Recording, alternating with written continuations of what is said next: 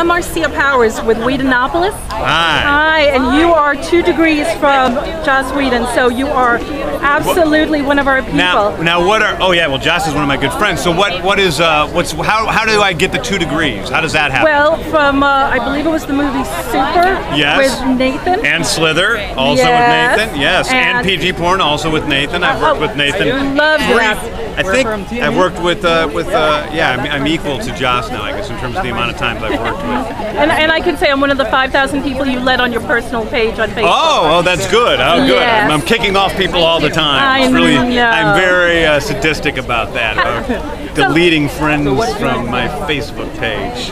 What brings you here today? I come here because Mark Altman, who's a producer of this show, produced my second film, The Specials, which coincidentally is the film that Joss likes so much. And so I'm here in support of him, in support of my friend Nikki, who's acting in this show. She's not in the ones tonight.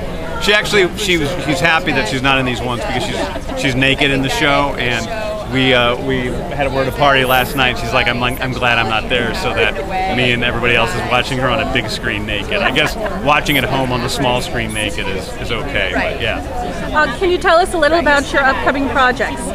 Well, I've got Lollipop Chainsaw. It's a video game I created with a guy by the name of Suda51, a great sort of Japanese rock star game developer. And it's about a girl with a chainsaw, high school cheerleader, who likes to cut up zombies, and she's got her disembodied head of a boyfriend attached to her waist, and she's really cool. And that comes out, I think of it as sort of the cross between Dawn of the Dead and the Powerpuff Girls, and that comes out on June 12th everywhere.